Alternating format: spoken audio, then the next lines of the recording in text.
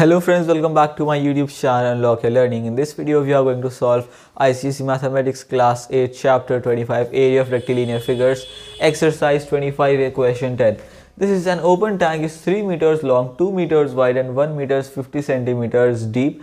Find the amount of paint required to paint its side inside and outside if 1 kilogram of paint covers 20 square meters.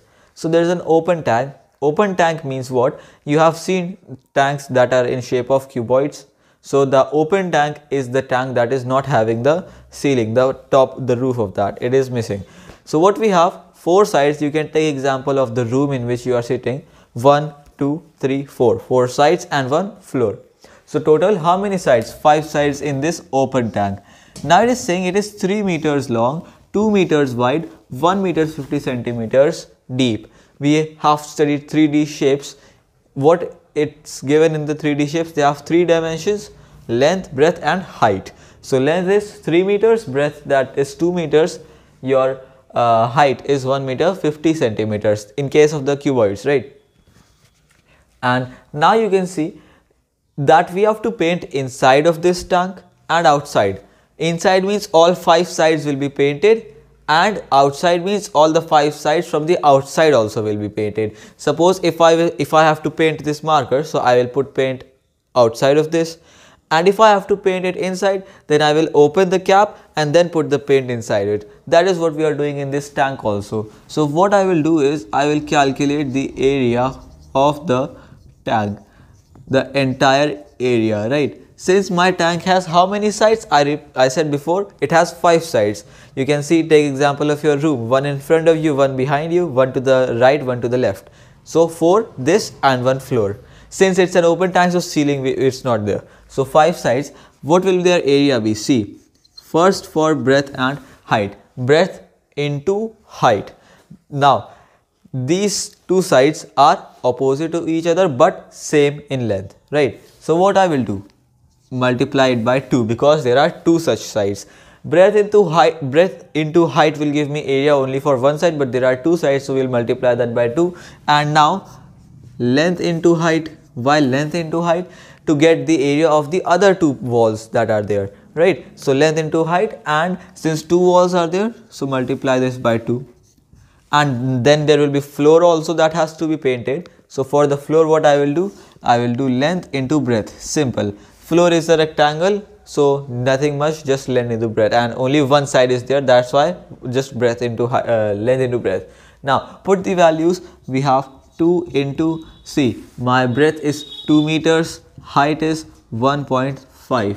This you can see 1 meter 50 centimeters. That's 1.5 meters, and then plus 2 into length is 3 into height, again 1.5, plus length into breadth, so length is 3 into 2 breadth, that is 6. So now just calculate this. See, 2 into 2 4, 4 into 1.5, that's your 6.0, plus 2 into 3 6 into 1.5, that's your 9.0, plus 3 into 2, that's my 6. So we have 6 plus 9 plus 6, so that's your 21 square centimeters. This is the area of the tank, but remember, this area is only for the inside. We also have to paint the outsides of this tank. For that, what I will do? Area of inside and outside combined. So what will that be? 21 is the area of the tank inside. Same area will be there outside also. Area will not change. So what I will do? 21 into 2. That's what? 42 square centimeters. That's the area of the tank from the inside and the outside combined. Now it is saying that how much paint is required if 1 kg can cover 20 square meters. So paint required, you can mention it here. Paint required.